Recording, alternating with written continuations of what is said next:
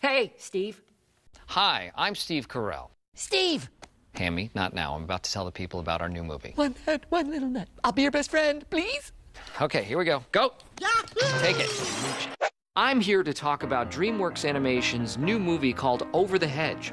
We have scenes to share with you in various stages of animation. Over the Hedge. It's about a bunch of woodland creatures who wake up from 5 months of winter hibernation to discover a giant hedge running right through the middle of their forest. No! And on the other side of it, 100 brand new homes. Now, they totally freak out, worrying about how they'll survive when along comes RJ. Now, RJ is this super cool raccoon, and he is played by none other than the big action star Bruce Willis. Yeah, I know. Bruce has been in the studio all week recording some very funny lines that, well, why don't I let him explain? Bruce, bet you're really excited. Hey, I'm excited. I'm very excited, okay? My voice is coming out of a furry, computer-generated raccoon. You, my friend, are a natural. So here's how this whole thing works. I say a funny line in here, like this. Now listen, champ. What we're going for here is a vicious, man-eating rabid squirrel. And the directors take it over to the sketch artists, and then they take it to the animation wizards, and it comes out just like this. What we're going for here is a vicious, man-eating rabid squirrel. Can you handle that? It's pretty cool, right? That's Bruce Willis. I was talking to Bruce Willis. Wow. Okay, then there's Vern. We want nothing to do with anything that's over that hedge. Voiced by Gary Shandling. Vern's the leader of all the animals in the forest. Now, everyone likes Vern, but he's a little cautious, a little slow. So everyone's just starting to adjust to life in the suburbs when suddenly RJ gets his big idea.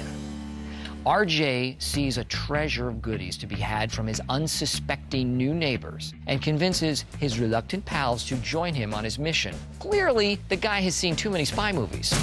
Lucky for him, he's got a lot of animal friends in this movie, like Stella the skunk, played by the always funny Wanda Sykes. Why'd you let him sneak up on me like that, Vern? I was this close. And Ozzy the opossum, played by William Shatner. I play an opossum. Must move toward the light. And there's Ozzy's teenage daughter, played by Avril Lavigne. Penny and Lou are played by the wonderfully funny Eugene Levy and Catherine O'Hara. They have their hands full with porcupine triplets. Shape up there.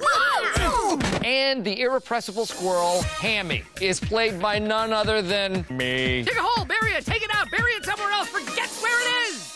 I am adorable. Well, that's all we're going to tell you right now, because we're saving up a whole bunch of surprises. So, from the whole gang, Excuse me. and Hammy, we'll see you over the hedge. Right? Anything else from you, Hammy? Oh, I can burp my ABCs.